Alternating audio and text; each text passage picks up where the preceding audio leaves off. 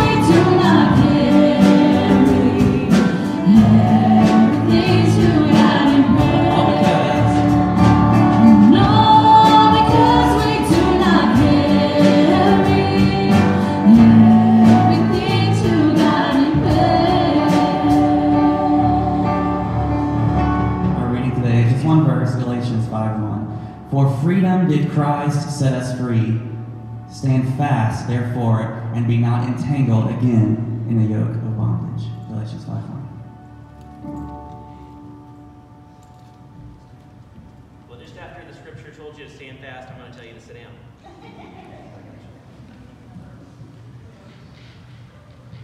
And this morning, we have a happy task that we need to perform. Brooke, where are you? Brooke? Oh. In my blind spot right here. Come on up here, Brooke. We're going to embarrass you today. Brooke is one of 4 seniors that we have that I guess has already graduated this year. And we wanted to take this opportunity to recognize her. The others will be here next Sunday. But Brooke, we wanted to present to you this Bible from your church family that has your complete name on it, because I hear you like your middle name. Brooke Estelle Roberts, so everybody's call her Estelle, okay? And we wanted to let you know how proud we are of you, and also to let you know that even though you're going to College of the Ozarks, so you won't be able to be here with us on Sundays very much going forward when you start, that your church family is here, and we are going to pray for you and support you during your college journey. So I'm going to give you this.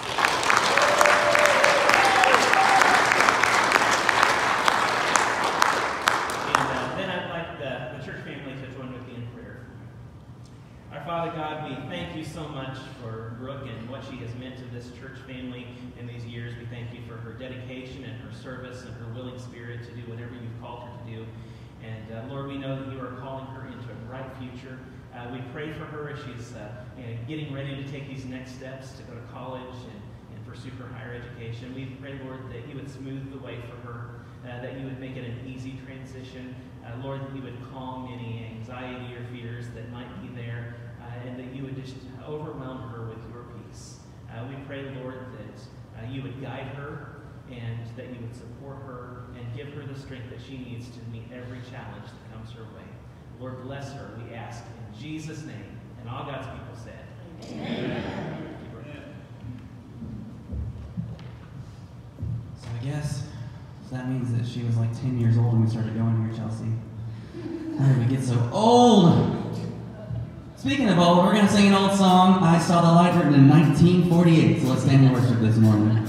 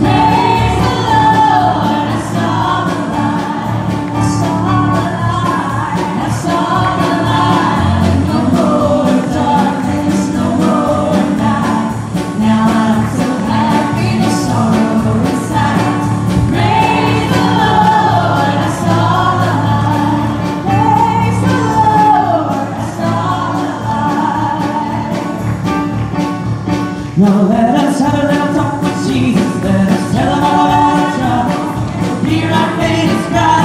He will answer by and by.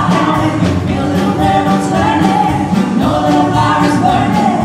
Just a little talk with Jesus makes it right. Now let us have a little talk with Jesus. Let us tell him all about our trouble. Hear our faintest cry. He will answer by and by. When you feel a little rebels turning, know a little fire is burning. Just a little talk with Jesus makes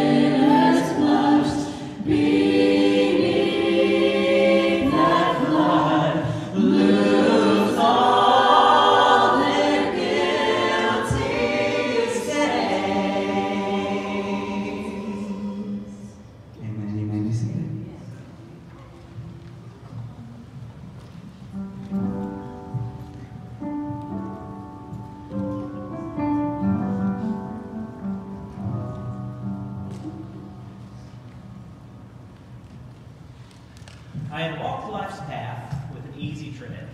I had followed where comfort and pleasure led. And then by chance in a quiet place, I met my master face to face. When station and rank and wealth for gold, much thought for body, but none for soul, I had entered to win this life's mad race when I met my master face to face. I met him and knew him and blushed to see that his eyes full of sorrow were fixed on me. And I faltered and fell at his feet that day, while my castles vanished and melted away. Melted and vanished. In their place I saw naught else but my master follow the marks of thy wounded feet. My thought is now for the souls of men. I have lost my life to find it again. Ever since alone in that holy place, my Master and I stood face to face. I might be out in the mainstream and thinking so, but sometimes poetry says it best, I think. Meeting the Master does indeed introduce radical change into our lives. He has a wonderful way of helping us to redirect and to start moving toward the correct goals. And we all do have goals. Whether we sit down and write them out or not, we do have in the back of our minds floating around somewhere goals. We all go through this life with something that we hope for, something that we dream for, hopefully something that we are willing to work for. There are very few things that just kind of fall into our laps. Most of the things in this life take vision, dedication, and plain old hard work. And that's not just true in the physical realm. That is true in our spiritual lives as well. If we wish for God's best to come into our lives, then in spiritual things we must have vision, we must have dedication, and we must be willing to put some old-fashioned hard work into our lives. Now, we began last week looking at a man called Abram, later to be known as Abraham. And we saw how God could call people out of even the most ungodly of backgrounds and use them to accomplish incredible things. Even if we're sometimes slow in answering his call, he keeps calling because he loves us and he wants the best for us. He puts that goal in front of us to be more like him all the time, that we can constantly, for the rest of our lives, be moving toward. And we closed last time with the thought that we are, all of us, called by God to serve him in some fashion. And I'd like for us to pick up with that thought today and see how this plays out in the life of Abram, and by extension, how it's going to play out in our own lives as well. If you're taking notes, we're going to be starting in Genesis chapter 12 and verse 1, and there are three things that we are going to be looking for in the text that we cover today. We're going to be looking for the clear call of God, we're going to be looking for the clear promise of God, and also the clear response to his call. Let's zero in first on the very beginning of that, the clear call of God. And look to Genesis chapter 12 and verse 1. The Lord said to Abram, "Go from your land, your relatives, and your father's house to the land that I will show you." We know that Abram first heard the call of God when he was still living in Ur of the Chaldeans. But he was hesitant in answering that call. Now, just in case you were wondering, his tardiness was not because God was unclear on what he wanted Abram to do. This is not a new call that he is experiencing now that he has moved with his family to Haran. It is the same call that he felt back when they made their initial journey from Ur of the Chaldees. This is something that has been underlying his entire existence all of this time, and we know that he spent a significant amount of time in his stopover in Haran, at least until his father Terah had died. Now, I want you to look carefully, though, at what the Lord told him to do. He said, again, verse 1, he said to Abraham, "Go from your land, your relatives, and your father's house to the land that I will show you." Is anything about that unclear? Seems pretty straightforward to me. And if you want to break it down, it was a command that had four parts to it. He was to leave his homeland, he was to leave his relatives, he was to leave his father's house, and he was to go to a land chosen and shown to him by God. That is pretty clear. There was no ambiguity about it. He knew exactly what it was that he was supposed to be doing. And his choice was to go or not to go. To be obedient or disobedient. Abram was not lacking understanding in his life. But for a while, what he was lacking was courage. Courage to follow through on what God told him to do. Courage to step forward into uncharted waters, not knowing exactly what was going to come next, only knowing that God told him that he must go. No, he was not lacking in understanding. It was not unclear. It was out there and easy for him to know what was supposed to happen. And I want you all to understand this. When God calls you, he is not in the habit of beating around the bush. He is normally very clear and very straightforward about what he wants from us. And people say, well, I'm just not sure. If you are not sure what God wants from you, you can be sure. Do you know how you can be sure? Anybody? Read the Bible. Read the Bible! Open up your Bible and read it. And before long, you're going to know what he wants from you because he told us in exacting detail what he wants from us. Now, I understand that some people will get their whiny face on and they will say, well, I just can't understand the Bible. And there's a reason for that. Because they go out and they go to the bookstore and they find the biggest King James Bible that they can find. And they take it home, never realizing that they have purchased a book that is in a foreign language. Because we do not speak King James English. It is a dead language that has not been spoken for hundreds of years. And so when you read it, you're doing mental gymnastics trying to translate it into modern American English. So they go and they get a book, they get the Bible in a different language from what they speak, and then they bring it home and they open it up to the begat sections. Or else they want to read the end of the book first, and so they skip to Revelation.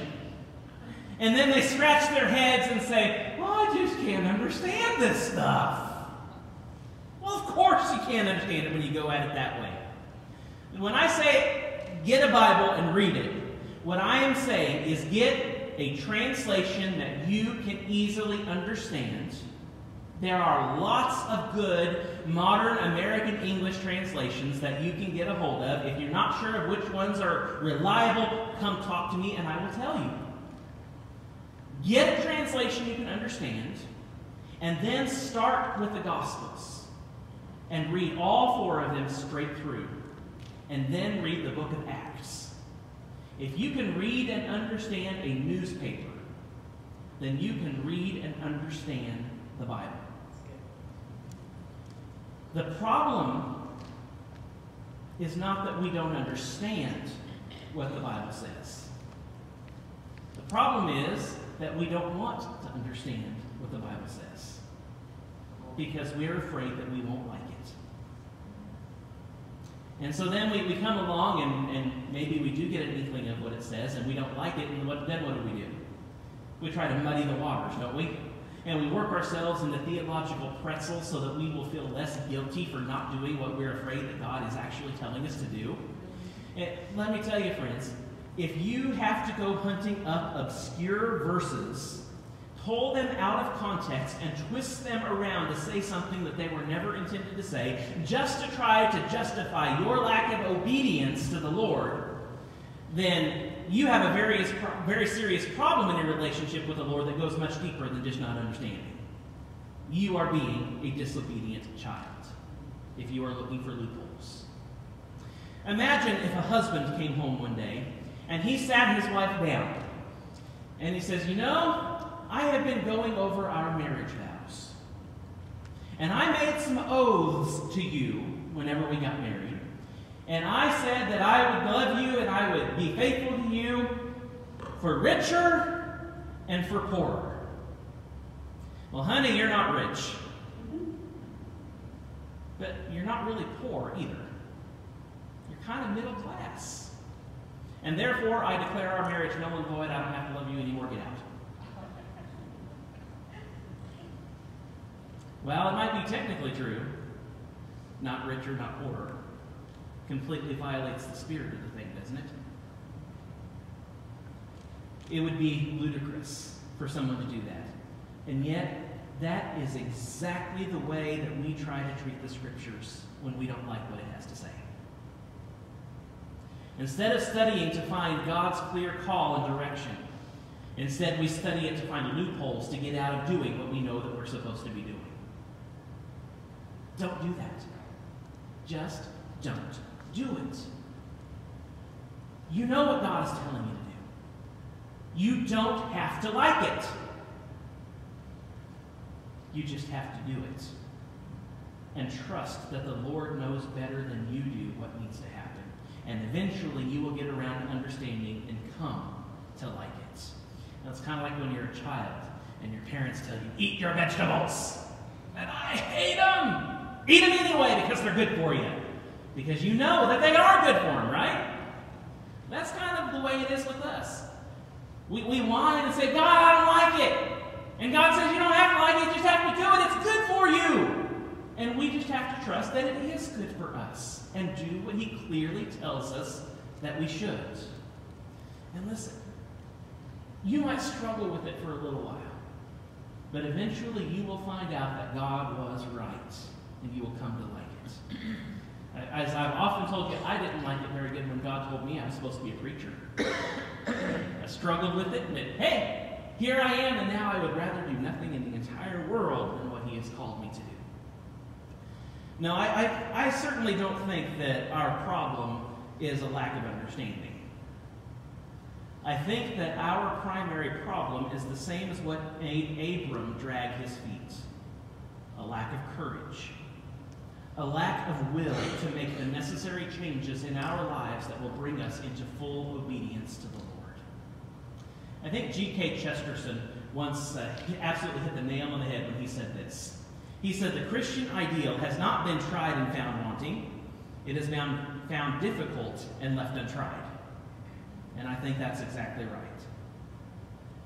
Let me tell you this morning, if you are a Christian, God has called you to some place of service within His kingdom. What is He calling you to? That's between you and the Lord.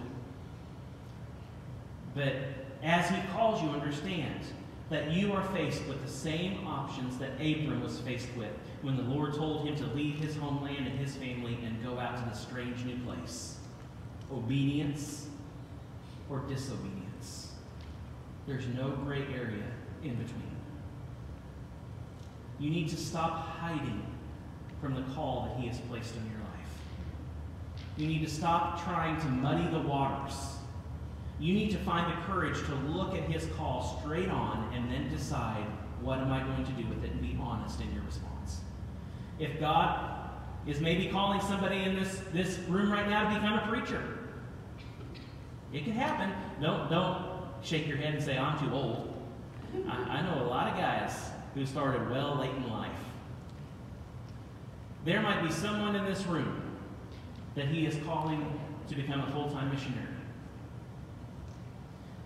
There might be someone in this room that He is calling, and as a matter of fact, I'm pretty sure there's someone in this room that He is calling right now to be a Sunday school teacher. And you're dragging your feet. Or maybe a kitchen helper.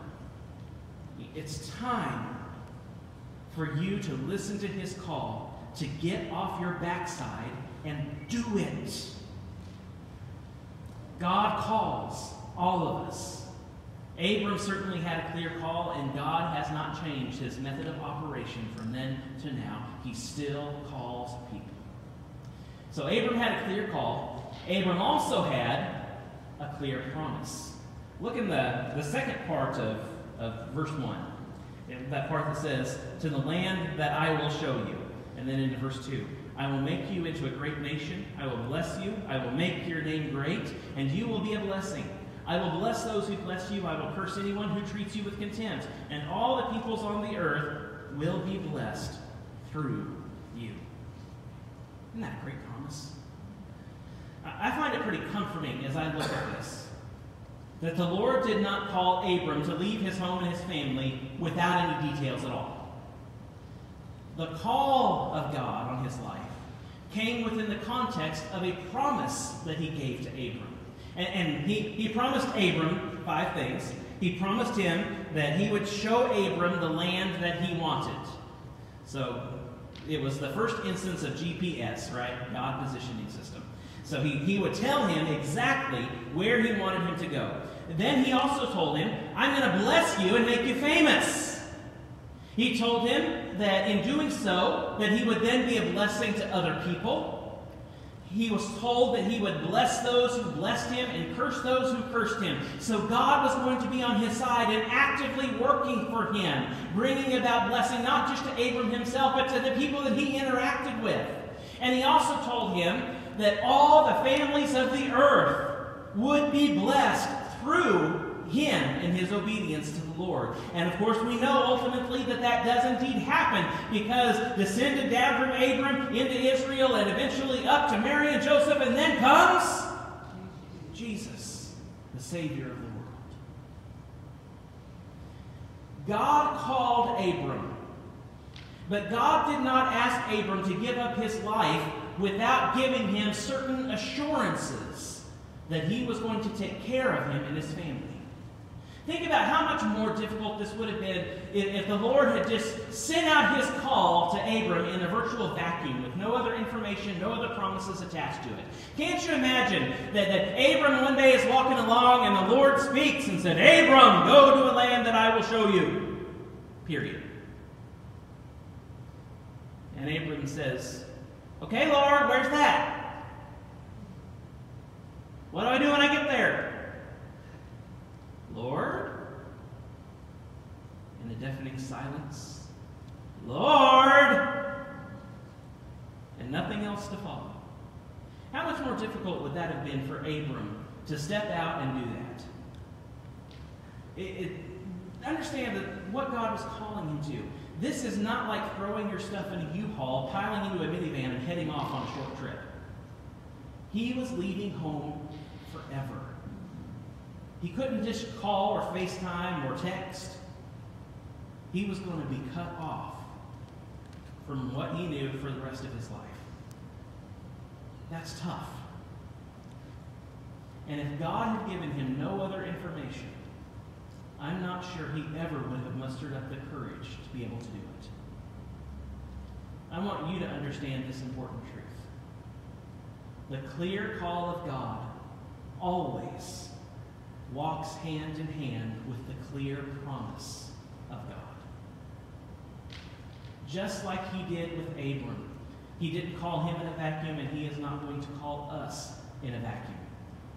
Along with the call that he has placed on your life, he has given a multitude of promises that will enrich your life and give you the courage and knowledge that you need to move forward into that future. Again, you have to open up your Bible and start reading. And when you do, you will see promise after promise that he has given to us that help us to follow him without reservation. He has promised that to those who will follow him, he would give the fruit of the Spirit: kindness, patience, joy, peace, hope, and all the others. He promised that he would give strength for today and hope for tomorrow. He promised, I will never leave you nor forsake you. I will be with you until the very end. I think some of my favorites come in the book of Revelation. When time and again at the ends of the letters to the 7 churches, he says, and to him who overcomes, which means to him who has been obedient to the call that I have placed upon you, and you have not wavered, you have followed me, whatever I've told you to do, and to him I will give, and 7 different things that he lays out, a crown of life, reward after reward after reward in the halls of heaven. The list of blessings and promises that he says he is going to shower upon us, just in the New Testament alone, it literally goes on for too long of a list for me to go through in a single sermon. I could take those promises and I could preach on a promise of God every Sunday for the next decade and still not get through them all. He has given us all kinds of promises that go along with his call. But I want you to get this straight today. If you want the rich blessings of the promises of God, then you first have to deal with the calling of God. God does not toss out his richest blessings to those who are willfully disobedient to him. Do you know what the scripture says that he does to the disobedient? He still loves them. But the scripture says that those whom he loves, he chastens. I would much rather have the good promises than the discipline promises, wouldn't you? His call is there. We have all the ancillary information that we need to support that call and give us the courage to step out in faith and follow him. Which brings us to the clear response to the call. Again, Genesis chapter 12, verse 4. So Abram went. I love that sentence, that phrase. God called, so Abram went. As the Lord had told him, and Lot went with him. Abram was 75 years old when he left Haran. Remember how I said to some people he calls in their elder years? 75 years old. He took his wife Sarai, his nephew Lot, all the possessions they had accumulated, and the people they had acquired in Haran, and they set out for the land of Canaan. When they came to the land of Canaan, Abram passed through the land to the site of Shechem, at the oak of Moreh. At that time the Canaanites were in the land. The Lord appeared to Abram and said, "To your offspring I will give this land." So he built an altar there to the Lord who had appeared to him. From there he moved on to the hill country east of Bethel and pitched his tent, with Bethel on the west and Ai on the east. He built an altar to the Lord there, and he called on the name of the Lord. Then Abram journeyed by stages to the Negev. I wish that I knew what happened to Abram from the time he left Ur to the time you get to verse 4. If I knew, I'd bottle it and make a fortune. Because Abram has gone from holding himself back to a sudden change in verse 4, where he starts doing exactly what God calls him to do. So it's taken quite a while, but he has finally committed himself wholeheartedly to the mission that God has appointed for him. And let me tell you, it was not until Abram committed himself to God's calling that the blessings of his promises started to flow. And if you do your homework on the text, you understand just how radically Abram's perspective has changed in this time. For instance, if you go to verse 6 and you look at that, he went to Shechem, to a place called the Oak of Moreh. And the Oak of Moreh was a very important Canaanite shrine. So this was a place where the Canaanites would gather from all over to go and worship a local pagan deity, a local pagan god. And so he goes to this Canaanite shrine at the land of Shechem, and there he builds an altar unto the Lord. Try to wrap your mind around exactly what that means. Put it into a modern-day perspective, if you could. Y'all know what Mecca is? Mecca is the most important city in Islam, and there they have people making pilgrimage there to worship all of the time. So imagine that we made a journey to Mecca.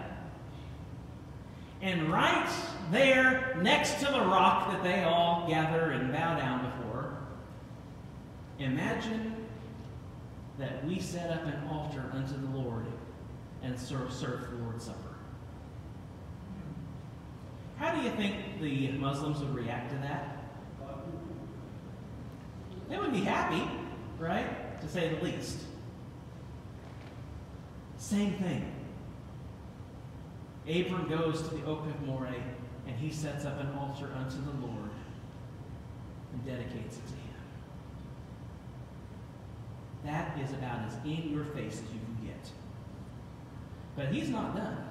Verse 7, he is obedient, and because of that, the Lord hands over the title deed to the promised land, to his descendants. It would be theirs forever, which, by the way, that title deed was never revoked. It still belongs to his descendants, because God said so.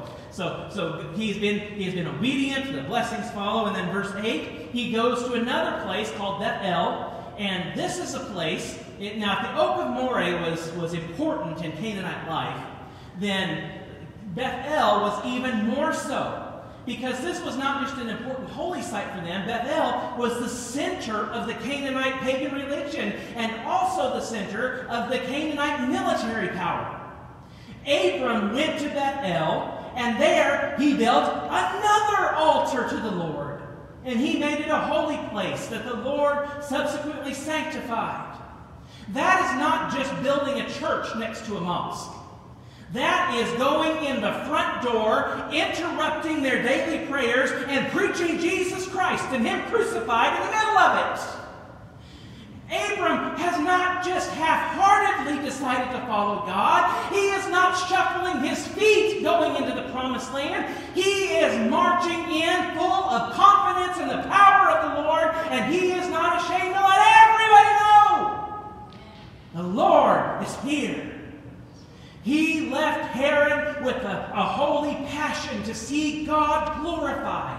And when he entered the promised land, all of the courage that he has been lacking up to this point is finally delivered to him in spades. And he marched into the promised land and he shouted for the world to hear, "Look out, pagans! God is in the house!"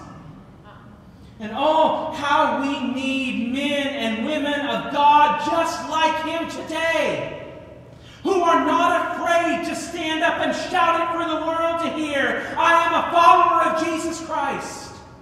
How we need modern-day friends of God, as Abram was, to stand up in the midst of this wicked and perverse generation and proclaim, "My God is in the house, and change is a-coming." And when that change comes, when a glorious God sends His glory into the midst of His people, and they in turn light the world on fire with the gospel, now that's the kind of change that this world needs. The question is, how do we get there? How can we find such dedication for a passionate pursuit of God? How do we see God come down like this in our time, in our church? A literal revolution against the darkness. I told you, if you want the promises of God to be made manifest in your life, then the first you have to deal with the call of God in your life. And here's how you deal with it. The same way Abram did. Remember that sentence that we stopped in verse 4? So Abram went. How do we get from here to there? We go. We do what God tells us to do. The blessings of God come when we are obedient to God. Abram's clear response to him is obedience. Our clear response to him should be obedience. There are too many people in this world that expect the promises without the work of actually following it. And as a result, they get discouraged in their spiritual lives. And then they think, well, what do I need to do? Maybe a new Bible. That's what I need. So they go buy a fancy new Bible. And then the luster wears off. And maybe I need to listen to some new Christian music, and so they download a new album. Or maybe I need to find a new church. Maybe that's what's missing. And they go hopping from church to church trying to find what they're looking for to make a difference. Understand that you will not find what you are looking for in superficial changes. You will only find it when the difference is made inside of us first. God has called. What have you done with His call? It matters. It really does. The late Peter Marshall was an eloquent speaker, and for several years he was the chaplain at the United States Senate. And he used to love to tell a story that he called The Keeper of the Spring. And it was about a quiet forest dweller who lived high above an Austrian village along the eastern slopes of the Alps. And this guy had been hired many years ago by a young town council to clear away the debris that gathered in the pools of water up in the mountain crevices that fed the spring that flowed down through the center of the town. And so for years, with faithful, silent regularity, the keeper of the spring would patrol the hills. He would remove the leaves and the branches and other things that would fall into these crevices, and he would wipe out the silt and that would otherwise choke and contaminate the water. And over time, the village flourished, and it became a popular tourist destination, so vacationers would come. It was just absolutely picturesque. It had mills that were along the stream, and they'd just kind of rotate lazily, and swans would float down, and so there were lots of tourist things that sprung up, restaurants and the such. And years passed, and it became quite the place. There was one evening many years later, though, when the town council met for its semi-annual meeting. And as they reviewed the budget, one man's eye caught the line that showed the figure of the salary that they were paying to this keeper of the spring. And so said the keeper of the purse, "Who is this guy anyway? Why do we keep him on all the time? We don't ever see him. He lives up in the hills. For all we know, he's just sitting up there in his cabin laughing at us, sending him money all this time." And so by unanimous vote, the town council, they decided to fire him and dispense with the services. For several weeks later, nothing changed. By early autumn, though, the trees began to shed their leaves. Small branches snapped off and began to fall into the pools up in the mountains, hindering the rushing flow of the sparkling water. And one afternoon, someone noticed that in the spring that ran through the center of town, there was a yellowish-brown tint that was beginning to work its way through. A couple of days passed and the water was much darker. Within a week, there was a slimy film that covered sections of the water along the banks, and there was this foul odor that was soon detected. Now, how many tourists do you think are going to want to come and eat alongside a slimy brook? The mill wheels began to move slower as the flow of the water was choked off, and finally they ground to a halt. The swans, of course, left the water, and along with the swans, with the tourists. Clammy fingers of disease and sickness reached deeply into the village. And very quickly, the embarrassed town council, they called a special meeting, and they realized their gross error in judgment. They hired back the keeper of the spring and doubled his salary. And a few weeks later, there was a veritable river of life that began to clear up and flow into that village. The wheels started to turn again, and new life returned to that hamlet in the Alps.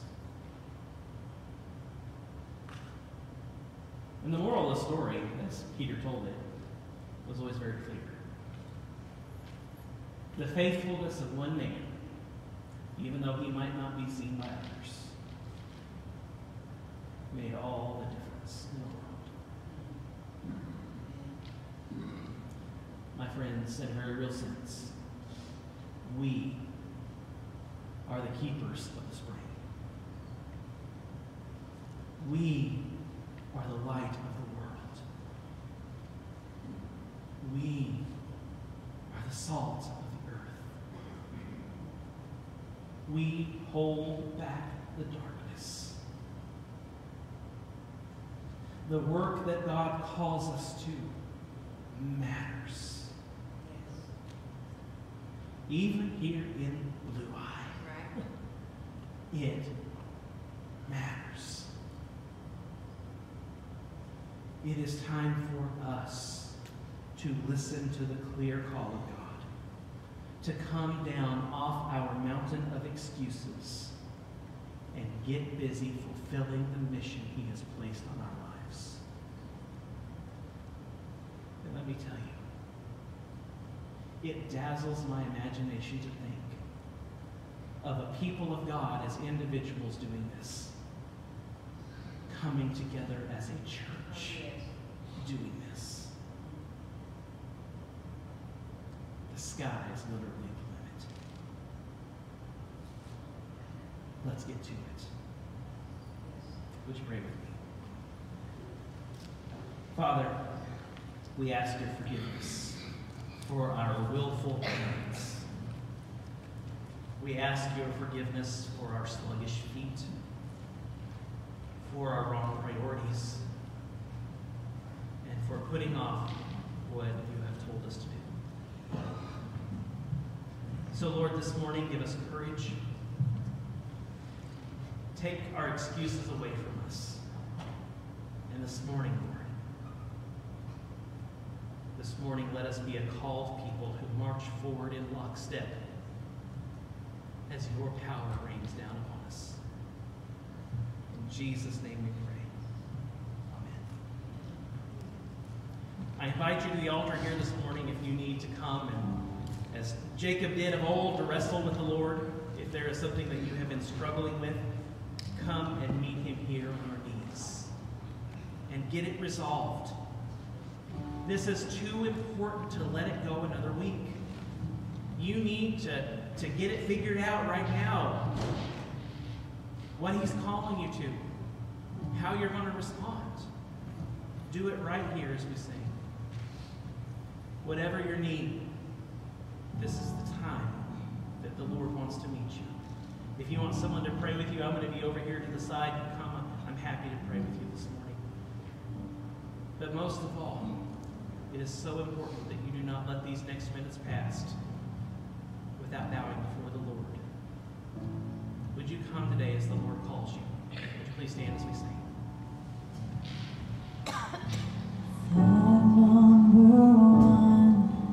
Surely be me. I thought I could be what I wanted to be. I thought I could build a nice sinking state, but I can't even walk without you holding my hand.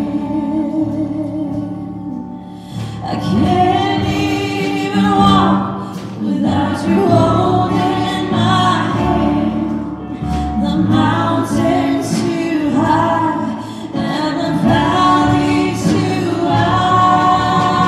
Down on my knees, I learned how to stand. Lord, I can't even walk without you holding my hand. I thought I had done a lot on my own. I thought I could make it all alone. I thought of myself as a mighty big man, but I can't even walk without you holding my hand. I can't even walk without you holding my hand. The mountain's too high and the valley's too wide. Down on my knees, oh, I learned how to stand. Lord, I can't even walk without you holding my hand. One more time. Oh, I can't even walk without you holding my hand. The mountain's too high and the valley's too wide. Down on my knees, oh, I learned how to stand. Lord, I can't even walk without you holding my hand.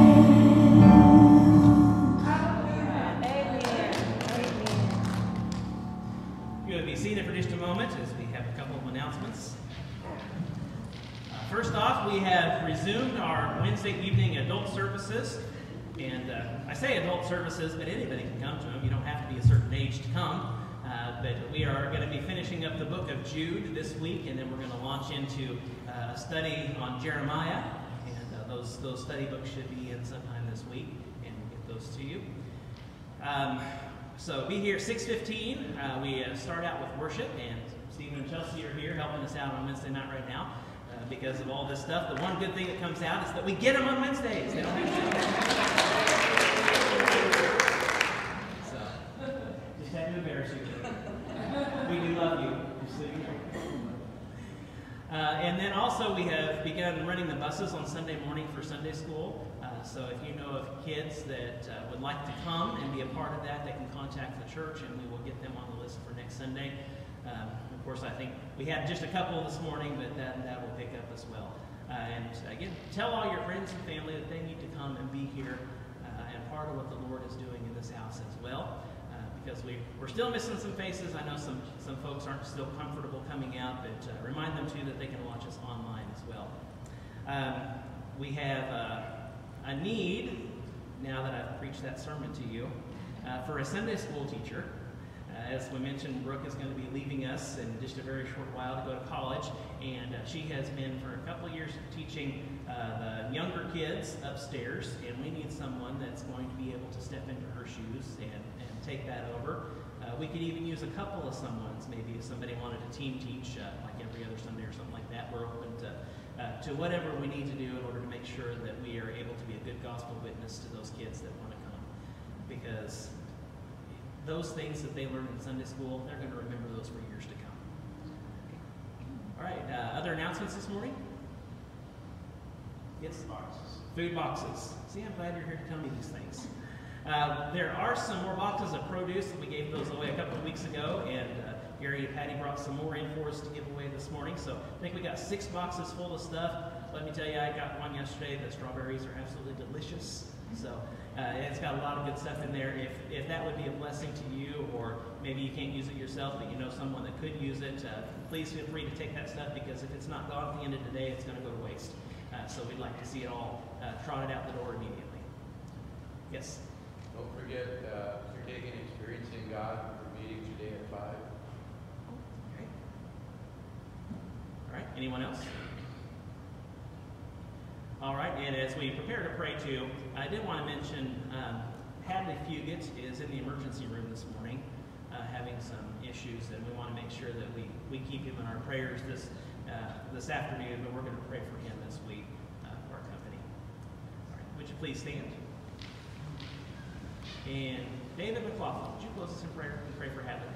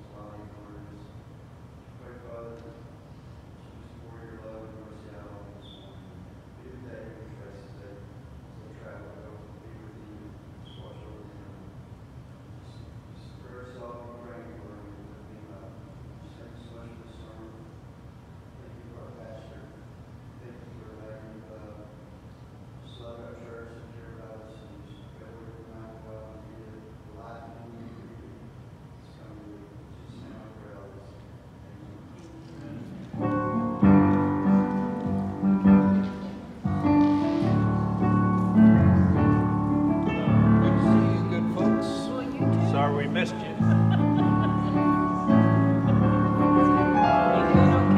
Yeah, Cam's okay. Great. Good to see you. Good to see you. Good to meet you. Yeah. Things are almost getting back to normal. Almost. Working at it.